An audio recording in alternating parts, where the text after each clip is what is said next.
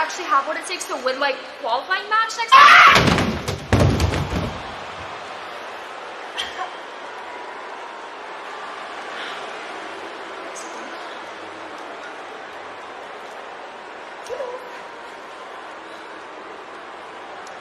Tensions are high and so are the stakes as we head to the world's most famous arena next week from Madison Square Garden. Jade Cargill, Candice LeRae, and Tiffany Stratton will compete in a Money in the Bank qualifying triple threat.